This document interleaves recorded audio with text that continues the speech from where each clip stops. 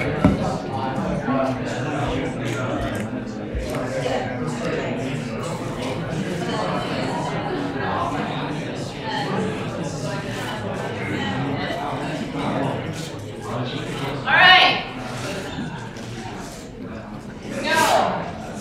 operating system of the day is one that I'm going to guess a good number of you have actually either used or at least heard of, and that is DOS.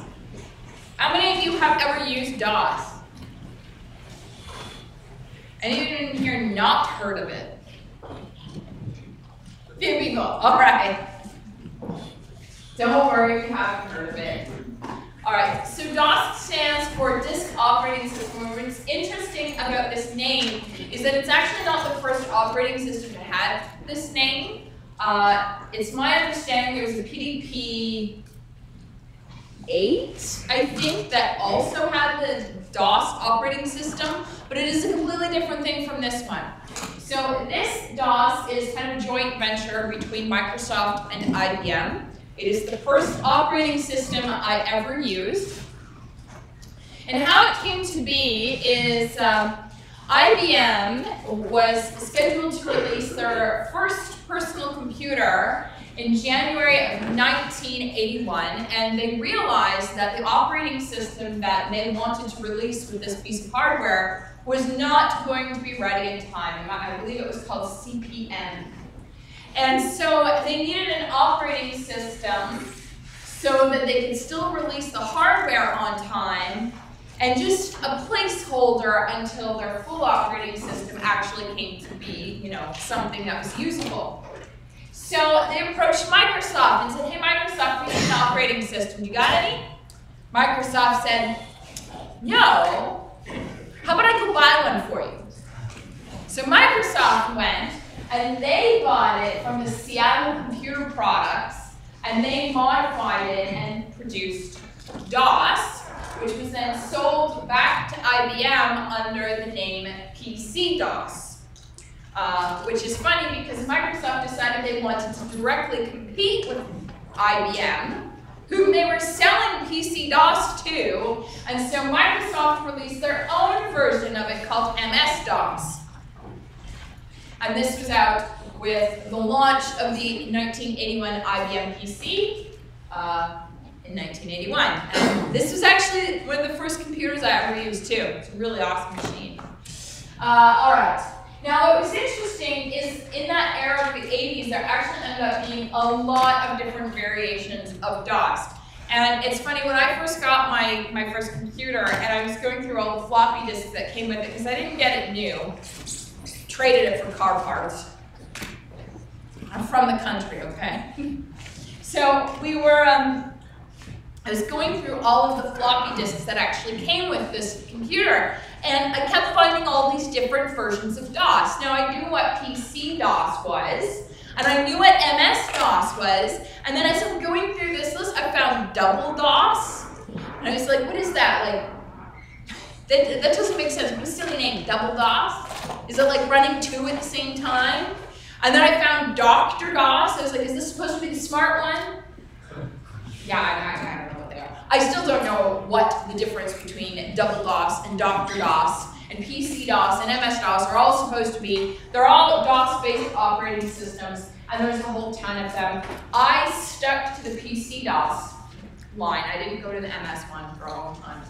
Now, DOS has been around for a very long time. It's long since deprecated as well. But what if we actually looked at the implementation of DOS? It is a very, very simple operating system.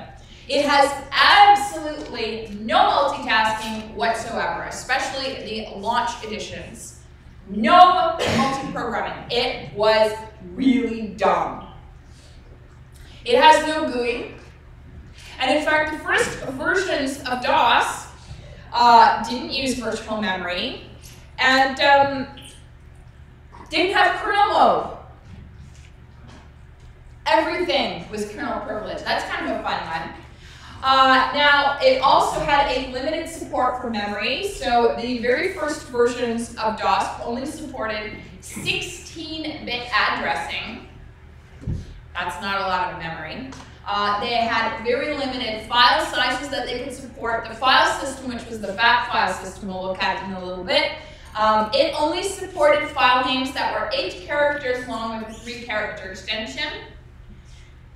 There were no multi-megabyte files at the beginning. For the record though, when I first got my 81 IBM PC, the very first IBM personal computer that ever came to be, I had no hard drive.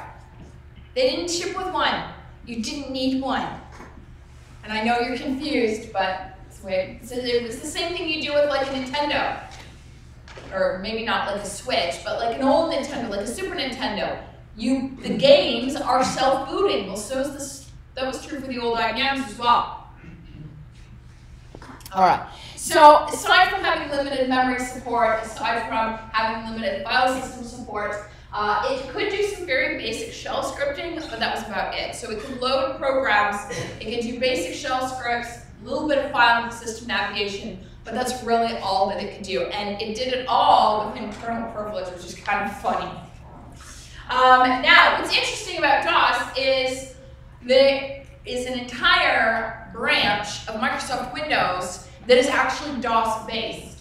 So everything up to and including Windows ME, but not the NT series, is all DOS-based. It is just an extension to the DOS operating system. And at a later date, Microsoft added things like virtual memory, kernel privileges, and so on. But at the beginning, it had nothing. Now, what's interesting is compare this, what we've just given to consumers, to what commercial installations had. If you were a company, you had Unix, or BSD, or OpenVMS. And through that operating system, you had time sharing, concurrency, you had networking, security rings, you had everything. And they gave users nothing. Now you might be wondering, well, why did users not say anything? Because users didn't know what the hell a computer was for in 1981.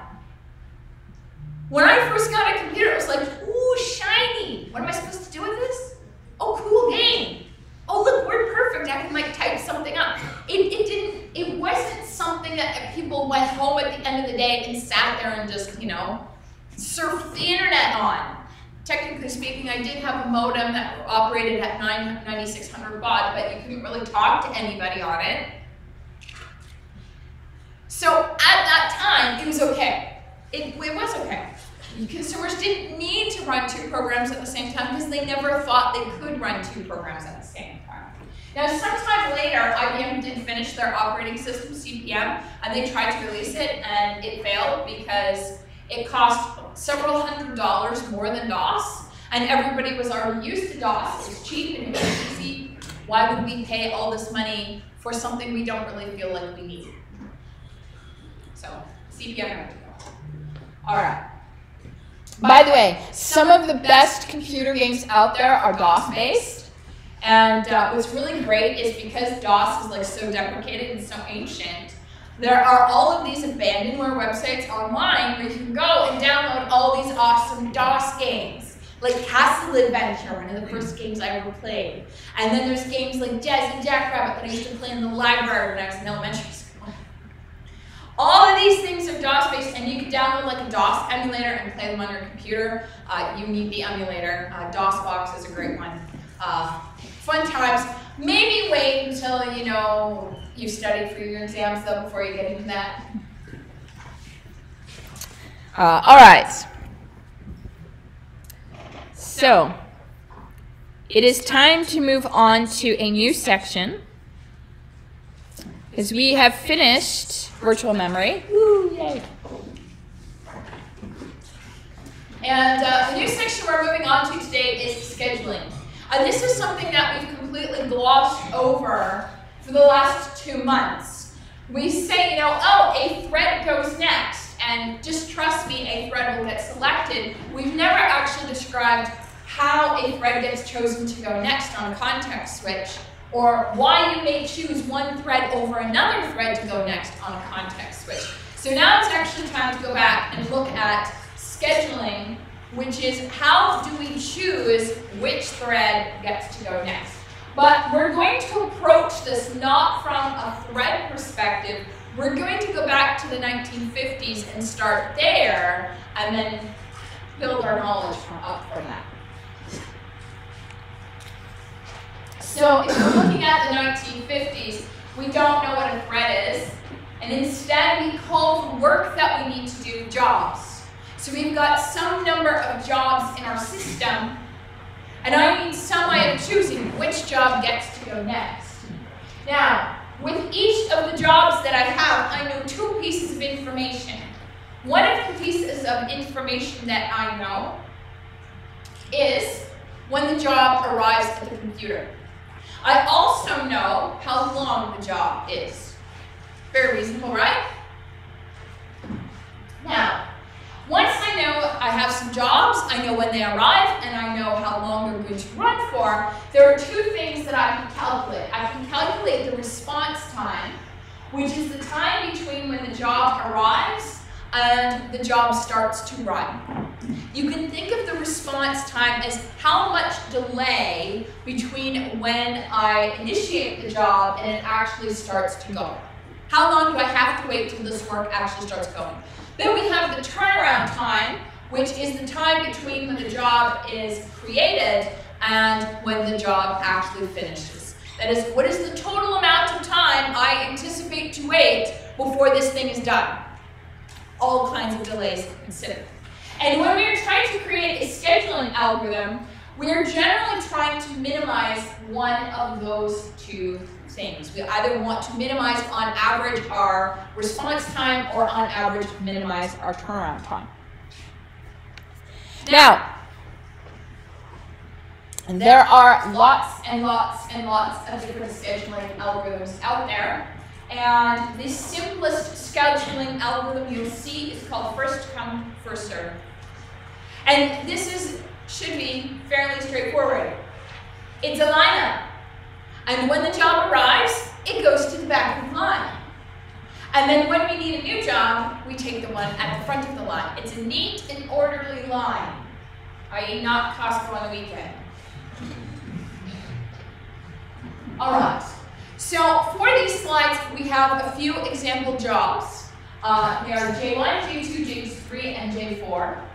And at time 0, J1, 2, and 3 are already there and waiting. And we're going to assume that they arrived, just a hair between each other so that they're in the queue of waiting for jobs in the order 1, 2, 3. And then job 4 is going to arrive at time 5. So we have this thing called a Gantt chart that we can use to show you which job is running at each period of time. So first come, first serve. We go to our ready pool and we say, oh, job 1 is the first one in the line. And so we take it. And job 1 is going to run for 5 units of time. So it gets the CPU for the entire 5 units of time. And when it is done, it leaves the system because it's over. And then we are ready to choose a new job. Now it just so happens that at time 5, another job arrives. And that job is job 4. And it goes to the back of the line. There are other jobs in front of it, so it has no impact on who gets selected next. The next one in the list is job 2, so we choose job 2, and it runs for 8 units. When it finishes at time 13, we look at who exists, and we see there's job 3. Well, we take job 3, and it runs for 3 units. And then finally, at time 16, we take finally job 4. Wow, that was easy, right? You can implement that in probably 5 minutes if OS 161 didn't already do it for you. So here's the problem. While this is perfectly fair, while this guarantees that every job will run, it didn't give our users the illusion that multiple jobs were running at the same time. It didn't make great utilization of our CPU's resources. We can do better. All right, so let's look at another option. We want to give our users then the illusion that multiple things are actually executing at the same time. And as you know from the very first part of this course, in order to give users the illusion of multiple things running at the same time, we're going to rapidly switch between them. So we are going to set a scheduling quantum of 2 units, and then we implement the round-robin scheduler using first come, first served with preemption. And here's how it works. We always, when a new job arrives, goes to the back of the line. We always take from the front of the line. Now, if you are running and you get preempted because your quantum has expired, go to the back of the line and wait your turn. And then we take the next job. It gets its 2 units. And then when it's done, it goes to the back of the line until each job has completed. Now, to walk you through how this chart goes, I'm actually going to draw this out on the board here. It's days. Here we go. All right. So, here we've got time 0. And this is going to be my ready queue.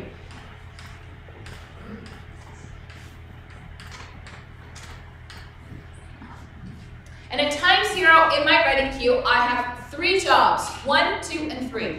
And with each of these jobs, I'm going to keep how much runtime they have left. And the reason I'm going to keep the amount of runtime they have left is because I want to know when they're actually going to terminate. So I have job 1, which has 5 units left.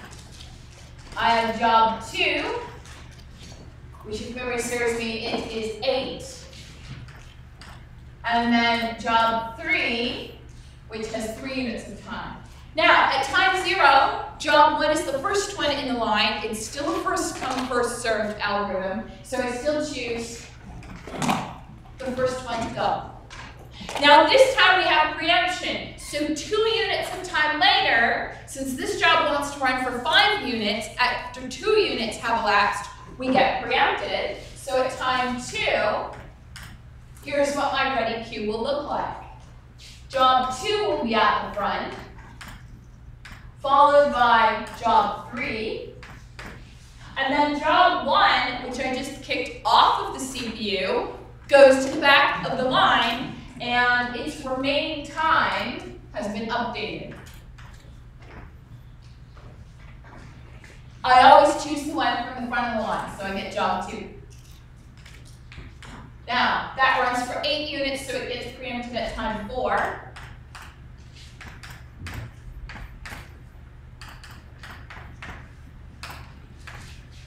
And it goes to the back of the line.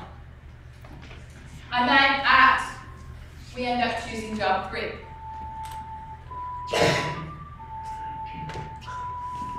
I swear, it's like I don't give my phone number out to anybody, and it's always in class. Somebody bloody calls me. It's these damn government spammers trying to tell me I've like committed a crime and I need to like call them back, except they can't speak English. Not that dumb. All right. Something special happens at time 5. We don't get preempted at time 5. But a new job arrives. So we're going to put it up here just so you can see what happens to the ready queue. So at time 5, job 4 arrives. So you'll notice that job 3 isn't here because it's on the CPU. When job 4 arrives, it goes to the back of the line. And then job 3, which is running right now, gets preempted at time 6.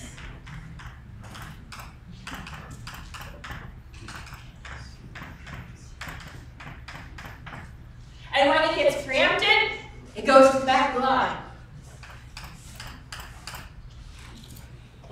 And then we choose job 1. And that's going to go until time 8 and get preempted there.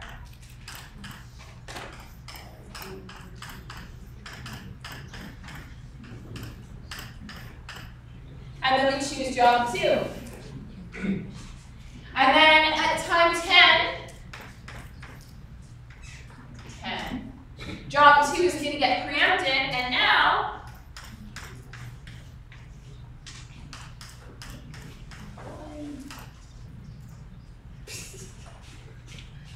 that should be, yeah, I've got that's pretty, sorry about that. We don't have 2 job 1s, that doesn't make any sense.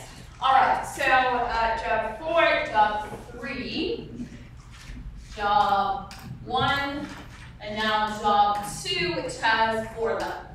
So I end up finally choosing job 4. Now what's nice about job 4 is it doesn't get preempted, it terminates.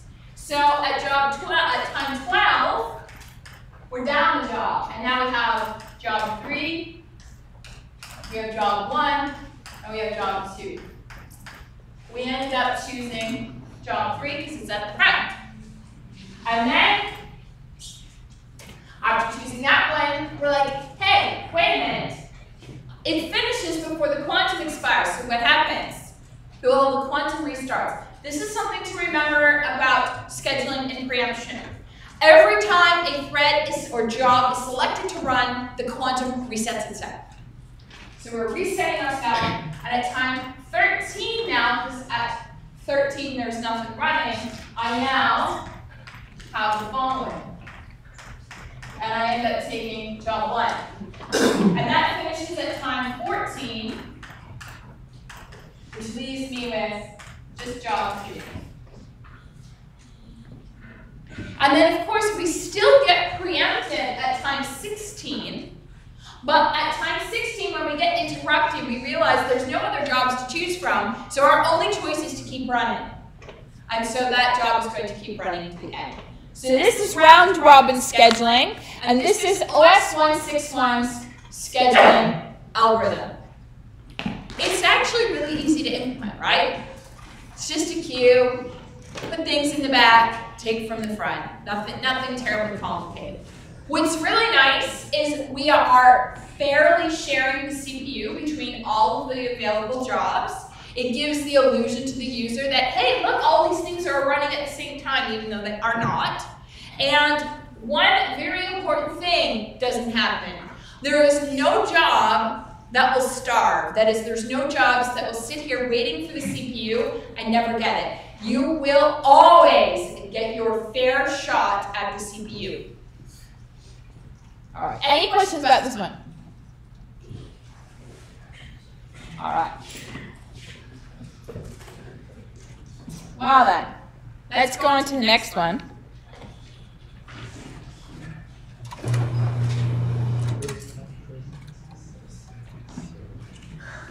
What does SCFC mean on the previous slide? SCFC? That's a spelling mistake.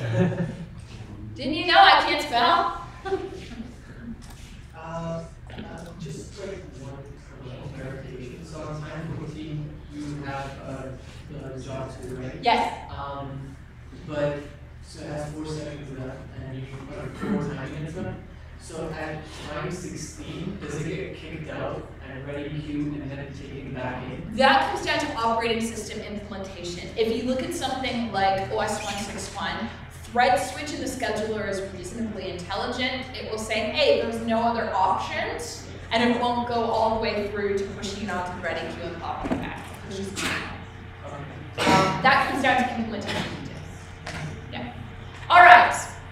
Now, one of the downsides of the first come, first served and round robin scheduling is it didn't try to minimize anything.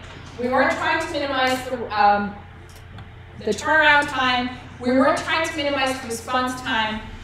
It's just something that's really easy to implement, and we know it's fair, and everybody will get a chance at the CPU. So now I want to look at an algorithm called shortest job first. What's interesting about shortest job first is that it does, on average, have a minimal, or at least a lower, turnaround time. That's great. No, it's not so great. Because this algorithm also has a big problem. Here's how it works. Instead of having a queue of jobs, we now just have a pool of jobs. And every time I want to select a new job, I don't choose the one at the front of the pool, I choose the shortest one. So of job 1, 2, and 3 that would exist in the pool at time 0, I'm going to choose job 3 to go first because it is shortest. And then I would choose job 1, and then I end up choosing job 4, and then finally job 2. What you are doing here is you show up to the grocery store and ramen noodles were on sale, you know, that Shin ramen stuff, the spicy one. And you've got 4 carts of it. And a grandma shows up behind you and she's got a bag of milk. Courtesy dictates you let her go first. Except here's the problem with shortest job first. There's a never-ending stream of grandparents showing up with 1 bag of milk, which courtesy dictates you let go in front of you, and so you starve to death in the grocery store checkout with 4 carts of ramen noodles. That is exactly what's going to happen here. We end up with starvation. Not such a good idea. Well, can we change it up? We had no preemption here. Can I maybe add some preemption and make this work a little better? Well, they call that shortest remaining time first. Now, how shortest remaining time works is not that you get preempted every n time units. It's simply that when a new job arrives, that new job has the option to preempt the running one and force you to choose again which job has the shortest amount of remaining time. So let's actually go through this one here on, excuse me, Word as well.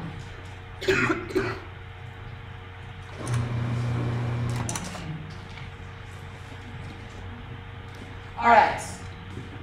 We can't call it a queue anymore.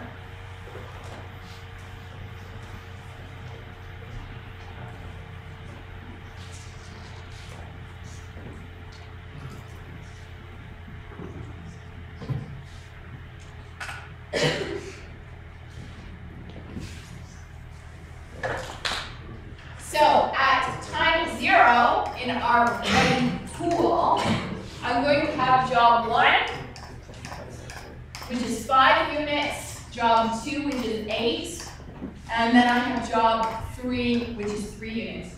I always choose the job that has the shortest remaining time, which means I'm going to choose job 3.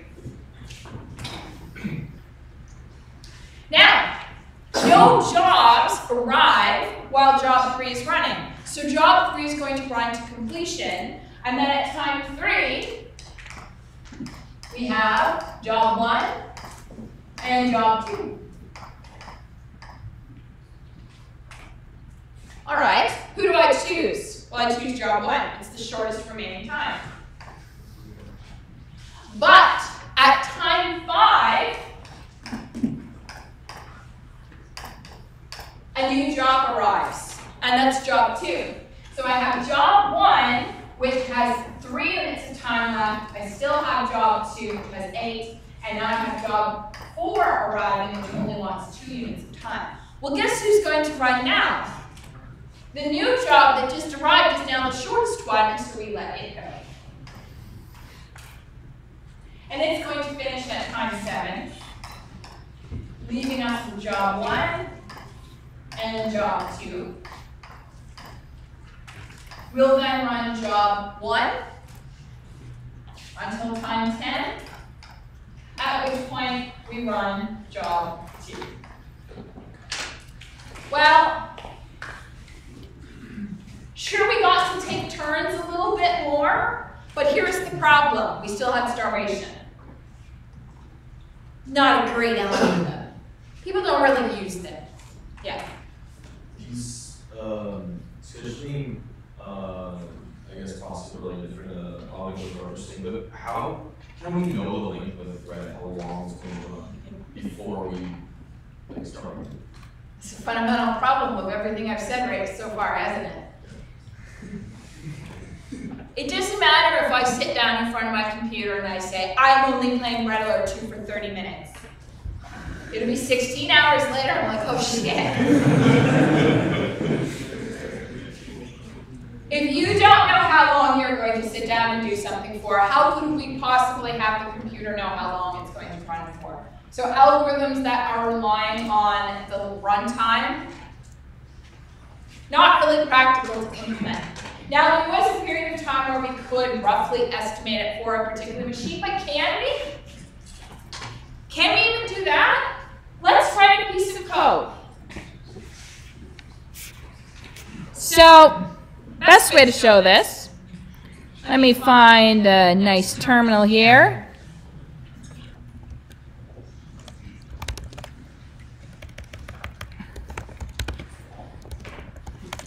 There we go. All right. Yes, I know I'm using C++. Sue me.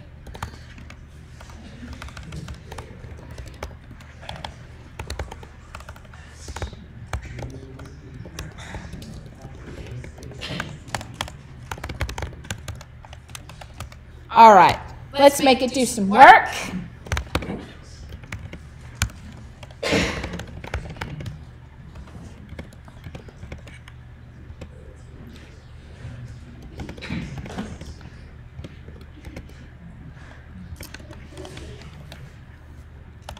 I'm being lazy, okay?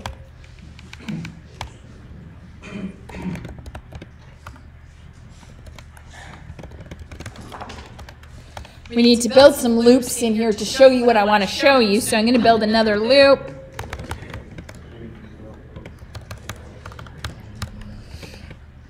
Helps if I write the code properly, of course.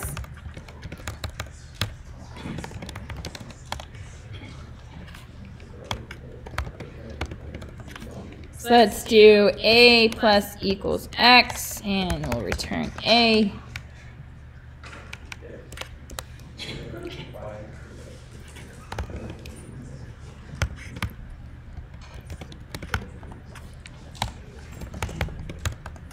All right, that's fairly simple.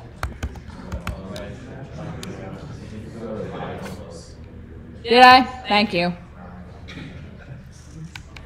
That would help.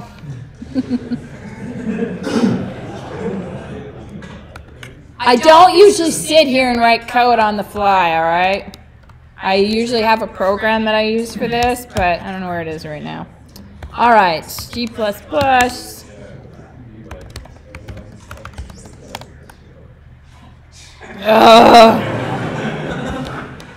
That's Mac. Sometimes it makes me mad. There we go. That's the problem with Mac, right? If you if you try to use GCC straight up, and you're like, oh, I'm using GCC. If you actually type GCC -- version, it'll tell you, oh, actually, I'm LLVM. It's so annoying. All right, let's run this. All right. Seems to run pretty quickly, but how fast does it actually run? There's a magical command that you can actually use called time. And this is going to tell you how long this job takes to run. Now, this is something where, technically speaking, I could, using the time command, see how long it takes to run and use that in my scheduling algorithm. Or can I? So let's run it once. There we go. Oh, that's kind of a boring program. All right, so there we go, and let's run it again. Oh, it's not a big enough program. Let's make it harder.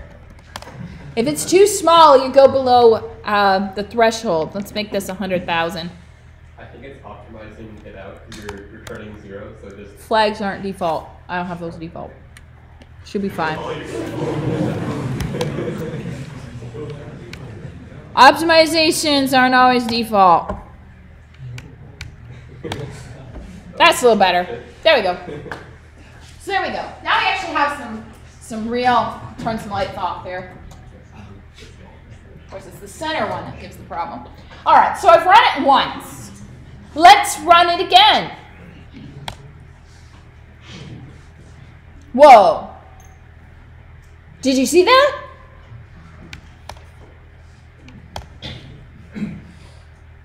So it's not even that we, the user, don't know how long we're going to run our programs for. every single time you run the program on the computer, you can get a phenomenally different result. Why do we get different results? Well, we get a different result because the state of the computer, according to me, may not have changed, but the state of the computer, according to the operating system, may have changed. There may be input coming in from a network card that's being processed in the background, causing us to spend more time executing kernel code than executing my program's code. So every single time I run the same program on the same computer, I actually end up with a different time. Now what's interesting is if I take the same program and I run it on a different computer, it's going to give me different times still. Because the amount of time it takes for a program to run is not just about, you know, the CS350 style, let's analyze this code and give some big O notation. It's also, you know, it runs on a certain performance of a machine that's going to impact how long that code runs for. Having scheduling algorithms whose basis is how long does a program run for does not make sense. From a theoretical perspective, sure, but from a practical perspective, this does not make sense. And by the way, if you look at a lot of operating systems and systems research in general, they love to give you specs of, oh, look how fast this thing is.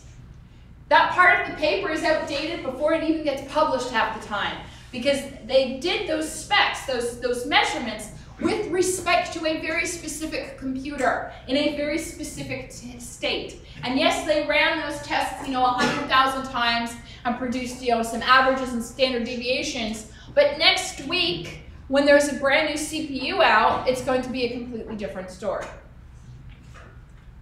Common thing. All right. Yeah. Another quick question. When on map it says user and system, is that similar to saying user and kernel? So yeah. Terminology? What you're seeing is real is human time. User is how much time was spent executing user land code, and system is how long was spent doing system code. Or kernel. Not kernel code. What's interesting is you'll find that user and system don't often add up to real, and sometimes they add up to being more. My understanding is it's a rounding thing. But yeah, that's roughly what that is. And this command, by the way, exists in Linux as well.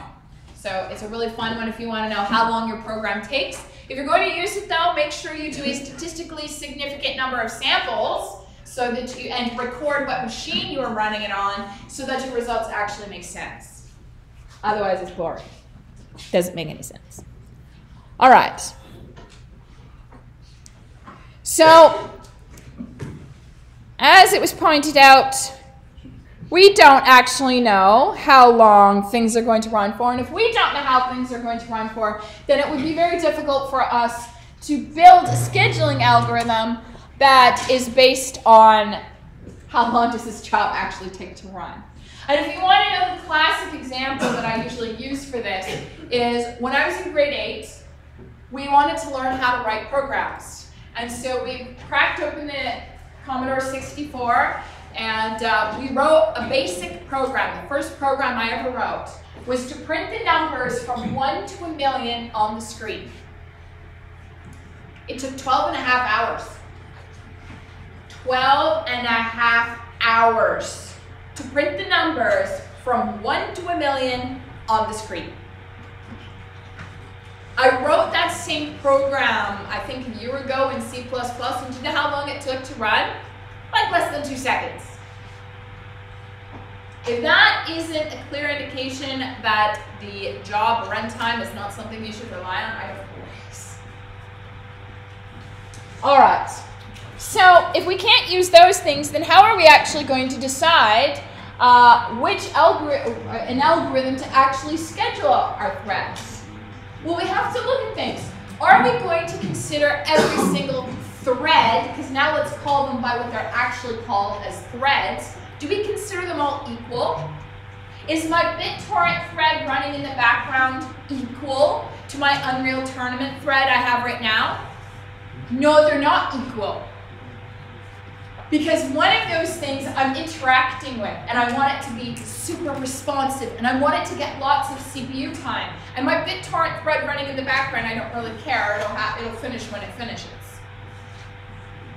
So these scheduling algorithms that we've shown you so far, in addition to having them require the need for the job runtime, they also aren't considering priority of different threads. Not every thread has the same priority. Something else those algorithms didn't take into consideration is the fact that threads do yield and they block. And how do those scheduling algorithms handle the fact that a thread has yielded or that a thread is blocking? So how we'd like to do this is, finally in this course, we're going to show you something real instead of how does OS 161 do it, right? So we're going to look at how two of the biggest scheduling algorithms out there. Now we're looking at a very generic version of it. Understand that the operating systems that use these have their own personalized modifications to these algorithms. So we're going to look at the one that Windows uses, which is called multi-level feedback queues. And it's also used by macOS and BSD and pretty much everybody but Linux. And Linux used to use it, but now they use something called the CFS, which I can never remember what it stands for. We will look at CFS as well.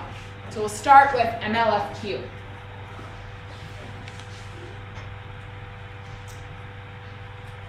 So this is your most common scheduling algorithm out there, and it's been used by pretty much everybody. And the idea is, instead of having one ready queue, we're going to have multiple.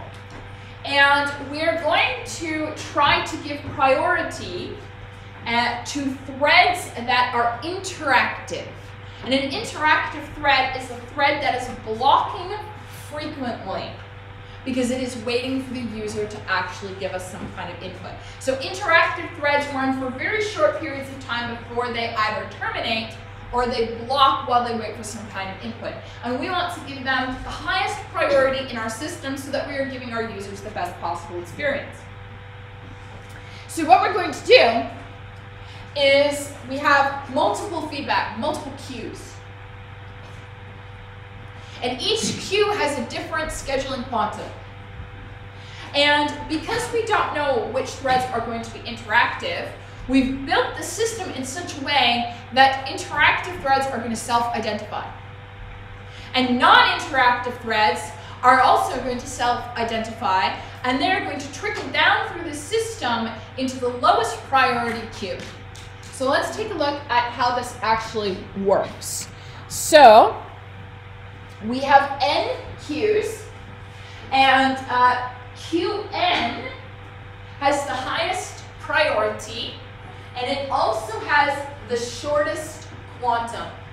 We are trying to say that high priority threads are those that are interactive, which means they run for very, very short periods of time before blocking or terminating, which means that a very short quantum should be really good for finding them. So, highest priority queue, smallest quantum. Each queue below has a larger and larger quantum corresponding to lower and lower priority threads. And this is how it works. When we want a new thread, because we're having a context switch, we're always going to choose a thread from the highest priority queue that has threads available. So if Qn has threads, we'll grab one from it. If Qn is empty, but there's one in Qn minus 1, then we grab the one from Qn minus 1. We only grab the threads from the very bottom if there are no higher priority threads above us. So that's kind of fun. Now, some additional information. If a low priority thread is running, it's going to be running for a very long period of time because the scheduling quantum is actually very long. A low priority thread is one that's not very interactive. It's how it ended up down at the bottom. Now what's going to happen if you are a low priority thread and you're running for a very long period of time? That means you're probably not blocking very often. But what if a high priority thread suddenly arrives? Are we going to force the high priority thread to wait for that low priority thread to finish? MLFQ implementations for the most part say no. We are going to let it be preempted. So if a lower priority thread is being run and a higher priority thread arrives, we will permit preemption and a context switch back to the high priority thread. Now, how do you end up in the low priority queue in the first place? Every thread starts out at the top. Every thread. You run. If you are preempted, you do not go onto the back of the queue you just came off of. If you are preempted, it means that you wanted more CPU time than we figure threads of this priority should have. So we are going to preempt you, kick you off the CPU, and push you onto the back of the next lower priority queue. And then when you run from that queue and you get preempted, you're going to filter your way down until you reach the bottom. That is how we identify the threads which are interactive versus those that are not. Interactive threads are going to going to yield, and they're going to block, whereas the other ones are just going to get preempted. Do you have a question? I was going to ask, do each queue have a different context? Yes, yes they do. So do each queue have a specific timer related to it? So this is one of those things, I know when we talked about preemption before, there is this belief that when you set the timer to do the preemption, you set it for exactly the scheduling quantum. And actually, if you look at how a lot of operating systems do it, what they do instead is they actually set the timer to count down for a smaller interval. And then they'll just check when the timer interrupts and say, hey, has this quantum expired or not? And if not, it goes back to running. So that's, and that way they don't have to, keep changing the clock all the time, because that's a pain, as we'll see next week. Yep. What happens if you're downloading something that actually type another thing at the same time? Does two threads have to run simultaneously in this case? No, only one thread runs simultaneously at a time. And if you were interacting with one thread has a high priority than the one, let's say you're downloading something that has a low priority, but you still want the thread that's downloading to continue to download what you're thinking. So, that's one of the problems that we have. So what would happen is while your interactive thread, like let's say while you're browsing the web, and let's say for some reason that only used a single thread, doesn't, but let's suppose it did, when the web browser is waiting for input from you, it would be blocked, which would give your BitTorrent thread the opportunity to run. When you are blocked, you are not a part of a ready queue. Which brings me to something else that happens with multi-level feedback queues. If you are blocked and somebody wakes you back up, you are put into the highest priority queue. Not the one you came out of, the highest priority. Why? Because we want to respond to conditions being met, keys being pressed as quickly as possible. And so the best way to do that is to put waking threads in the highest priority queue. Now, there's a problem with this algorithm. Can anyone identify what the problem is?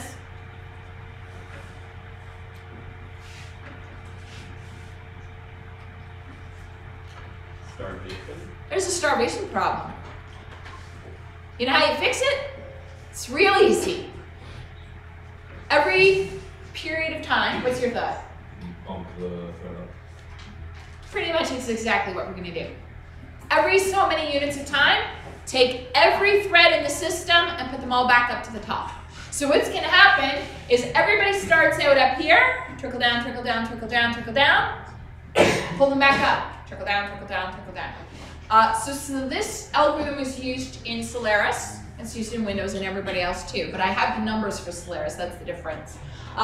Solaris used 6 levels with quantums spanning from 40 milliseconds down to 200, and they pulled every thread back into the highest priority queue once per second, which prevented the starvation. So it's a fairly straightforward algorithm to implement. Now, so this is what our state diagram would actually look like. So we always start out at the highest priority queue. When we run, that's great. If we get preempted, we are going to go down a level.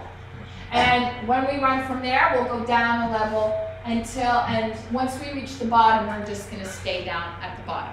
Now, again, to prevent starvation, periodically we take everything and promote it back to the top. If you block, when you wake back up, you dump it out into the highest priority. So we have a little example in here.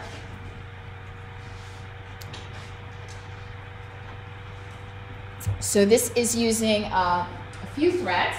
So we've got 2 threads and they're both starting out in the high priority queue. So we're going to take thread 1 and it's going to run. And so it is in the running state and Q3 still has 1 thread waiting in it. Now, in this slide, what's happened is thread 1 got preempted. And because it got preempted, it doesn't go back onto Q3. It goes into the next lower priority queue. So it went from running to being preempted and going into ready Q2. Now, then we had to select a new thread to run.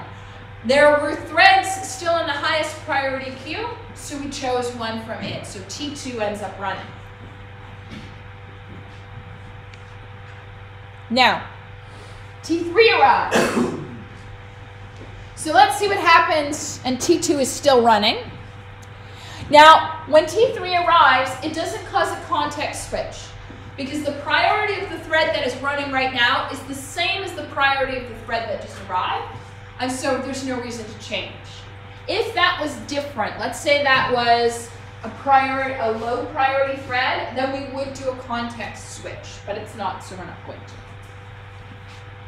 All right. Now T3 terminates, and we have to choose another thread. Well, I can choose T3 from Q3 or T1 from Q2. Well, T3 is the higher priority one, so I'm going to take it.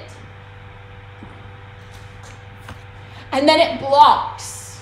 And when it blocks, there are no more threads in ready Q3. So I go to the next lowest priority queue to find the next highest priority thing. Now T1 finally gets to go. So T1 gets to run. That's fun. And let's say T1 gets preempted. When it gets preempted, it goes down a priority.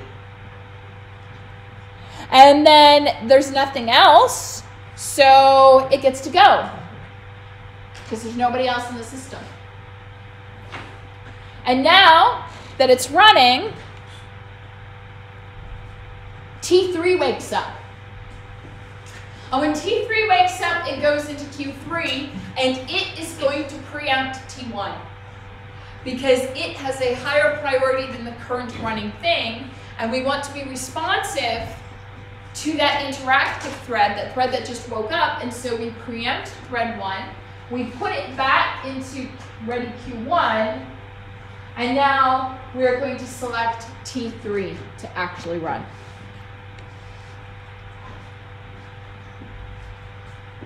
So very quickly, that is how multi-level feedback queues work. Now there are lots of variations on this, by the way. How do you choose a thread one? Like if you block everything up to the same level in terms of all. So each of the queues is a FIFO queue. Yeah, or they're round robin queues actually. Each of them is a round robin. Yeah. Yes, my question is much that if there are multiple threads. Always choose the first one. And then we can eat whatever yield and make another thread in the same. So if you yield, we treat yield as preemption because yield would be you not being very interactive. Yield is you voluntarily giving up the CPU, which means you must not be very high priority. So on a yield, we push you down. All right. Any other questions about it? Right. So that's all there is. Now, obviously, there's more to it than that. Each individual operating system is going to make modifications to it according to whatever scheduling things they want to optimize for. That's just the general idea. And now we'd like to look at the general idea behind the Linux CFS scheduler, completely fair. This is what Linux actually switched to. I want to say it was 5 years ago, but I have a feeling it was probably closer to 10 years ago. Maybe even 15. Time kind of loses meaning after a while. All right, so they used to use multi-level feedback queues, and now they use completely fair scheduler. So the idea behind completely fair scheduler is that instead of having different scheduling quantums, every thread, no matter what its priority, has the exact same scheduling quantum. Makes life a little bit easier. However, how then do we make sure that threads that have higher priority get a more fair share of the CPU time that would be, you know, relevant to their priority? Well, how we do that is each thread gets assigned a weight. And then we are going to dish out CPU time according to your weight. So a high weight thread should get a greater proportion of the CPU's time than a low weight thread. Now, how do we do that? So each thread has its own weight, and we know in the system what is the total weight of all the existing threads out there right now. And then when it is time to select the next thread, what we're going to do is we compute what's known as the virtual run time. What we want to know is roughly what amount of time should we be giving to this one. So the virtual runtime is the actual runtime, which is how much time have you actually run on the CPU for, multiplied by the sum of weights. So the numerator here is the sum of all thread weights in the system, and the denominator is your weight. So we're multiplying the actual amount of time you have run by what proportion of the weights you make up. Like, are you 1/10 of the threads of the system, or are you 3/5 of the threads in the system? And that is going to give us our virtual runtime. And we always choose the thread with the lowest virtual runtime. What this ends up having is that threads that are low weight will have their virtual runtimes advance much more quickly than threads that are high weights, which means that low weight threads will get a lower percentage of the CPU's time than high weight threads, which will get their appropriate larger percentage of the CPU's time. So we have an example in here, and I'll let you guys spend some time to do this. So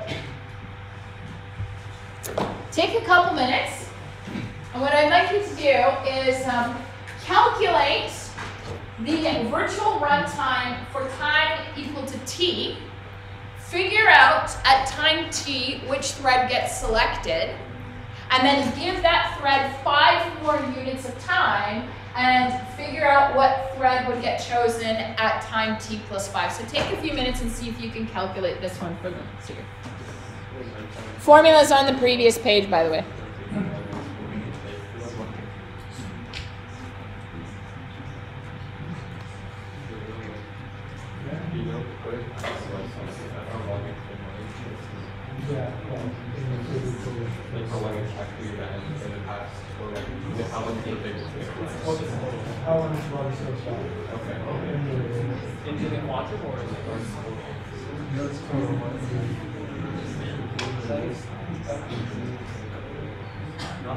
And they see that this is like threads with higher weights get higher proportion of weights divided by the unit of this.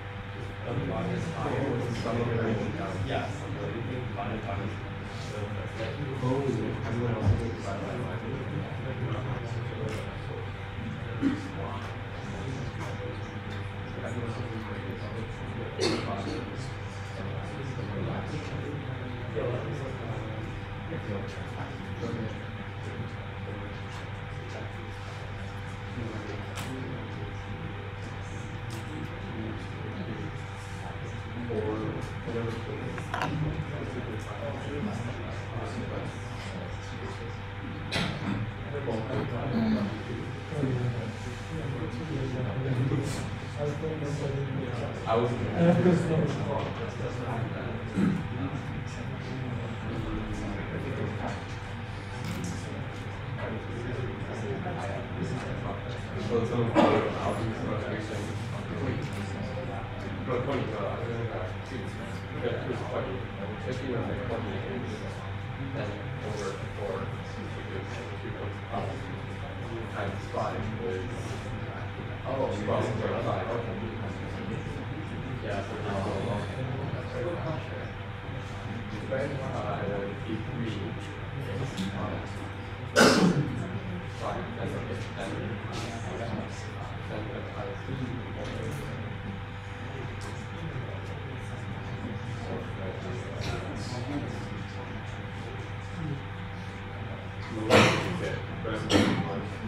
This is multiple people.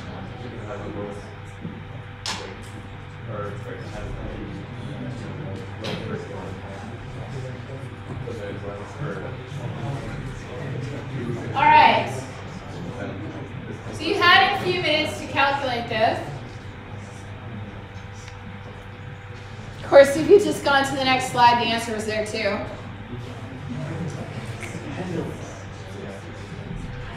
Better to get the practice, right? All right, so if you look at this, what you need to do for time t is you're given the total thread weight of all the threads in the system as being 50. And of these 3 threads, we want to know which one of these 3 will go next. So what you do is you're going to, well, as it turns out, those are the only 3 threads there are. So you're going to take the weight and take the sum of all system weights, so it's 50 divided by your weight, and multiply that by your actual runtime. So what you see is that the high weight thread number 1 ends up with a virtual runtime of 10. And then the next weight thread has a virtual runtime of 12.5, whereas the really low weight thread ends up with a virtual runtime of 50. We always choose the thread with the lowest virtual runtime, so we're going to choose thread number 1. Now what that means is that thread number 1 is now going to get 5 units of time to run. And so at time t plus 5, where we have to choose another thread again, if you look at the actual runtime, we see that thread 1's actual runtime has advanced to 10, because it just ran for 5 more units. So we recalculate its virtual runtime as now instead of 5 times a half, it's now, instead of 5 times 50 over 25, now we have 10 times 50 over 25, so we end up with 20. And at which point we see that the next thread, number 2, should get a chance to run. And again, we don't run the low weight thread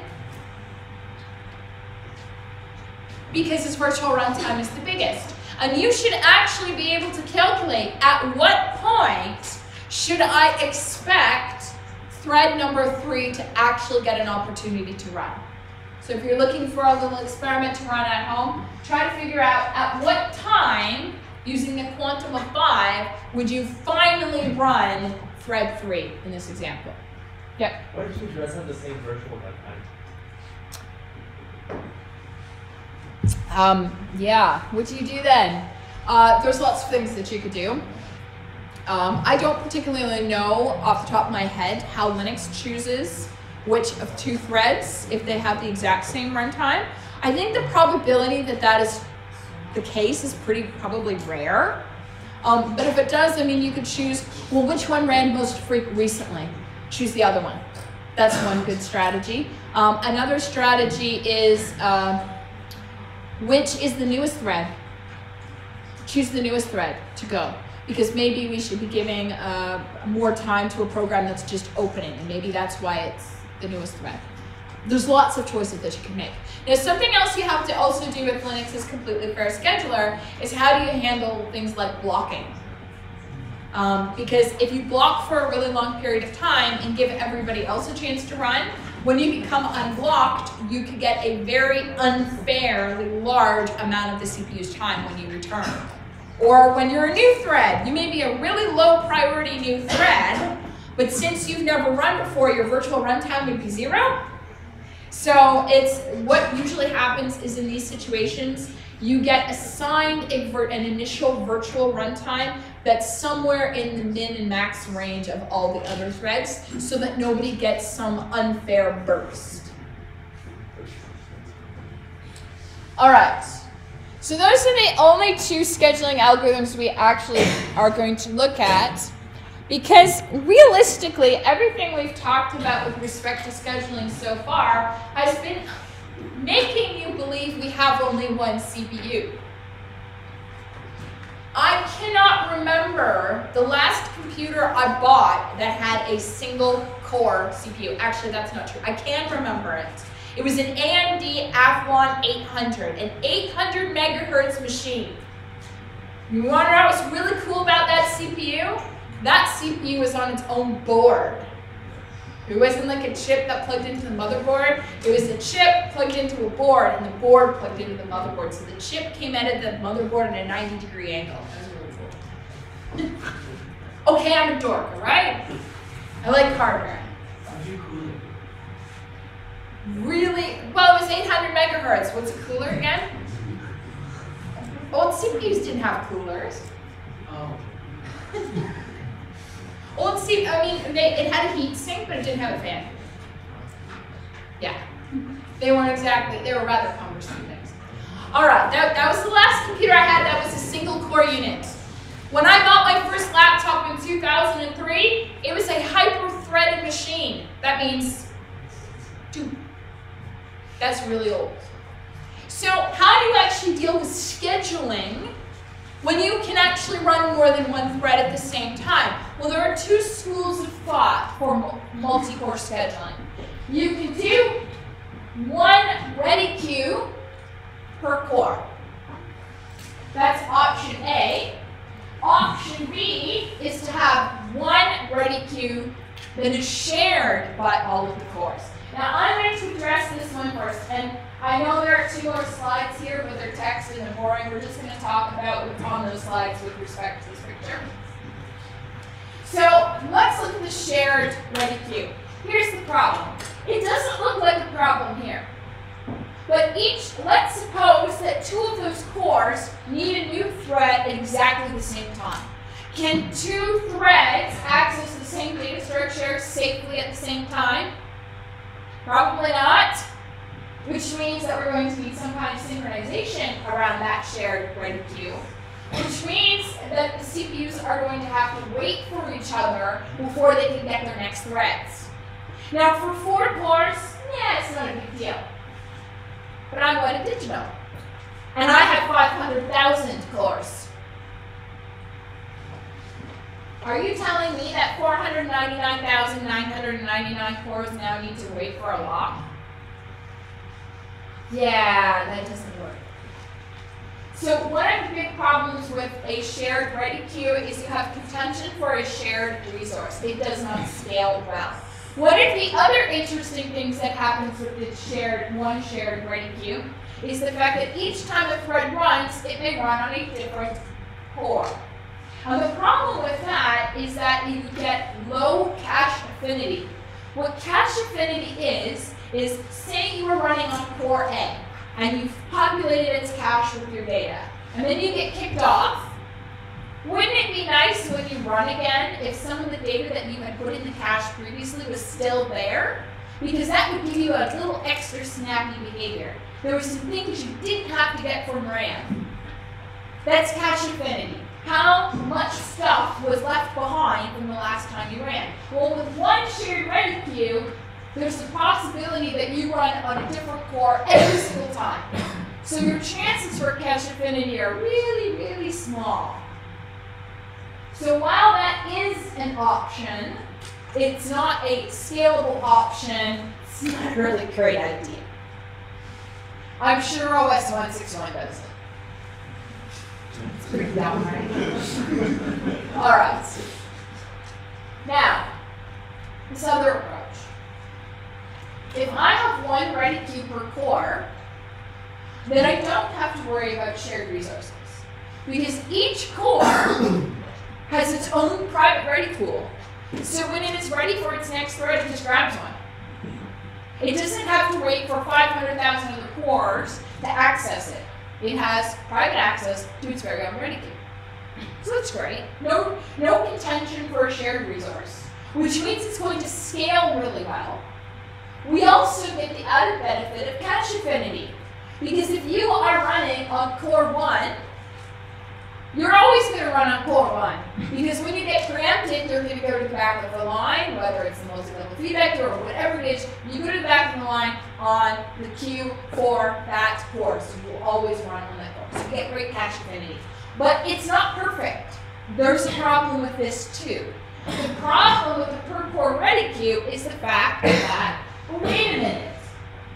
If I had 1 hour of time, and all of these jobs here should be considered equal, then on core 4, that one job gets a full hour of computation, whereas these two middle cores, those jobs get 15 minutes or less each.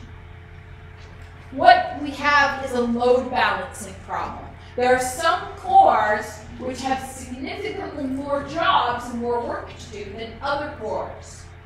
And when multi-core systems actually first came out, this is some behavior I observed in Windows. Windows didn't really know how to make use of all of the cores that you had available. It's a lot better at it now, but it never used to be.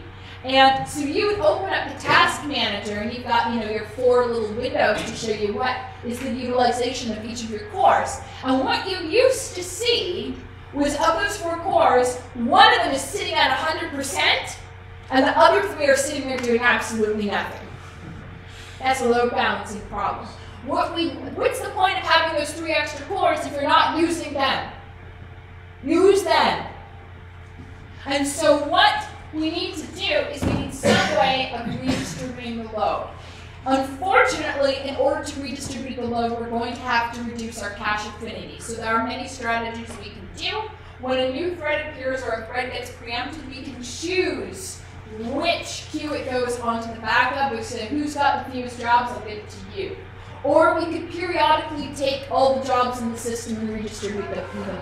There are many, many different strategies you can use, but regardless of the strategy you use, you're going to be shifting execution of a thread from one core to another, which means you're going to reduce your cache affinity. Windows is a lot better at this now, by the way. I have a Windows machine somewhere at home. And I opened it up and I looked at the task manager, and sure enough, it was using all of the cores. And I was like, wow, that's amazing. Now, is it always that great? So my new research machine has 32 cores. Yeah, it's not so good at balancing across that. But 4 and 8 seems really, really reasonable. It wasn't always the case. All right. That's all there is to scheduling. There's 4 minutes left. I'm not starting a new topic. Pretend it's Friday. Enjoy your rankings or jobs that got canceled after Math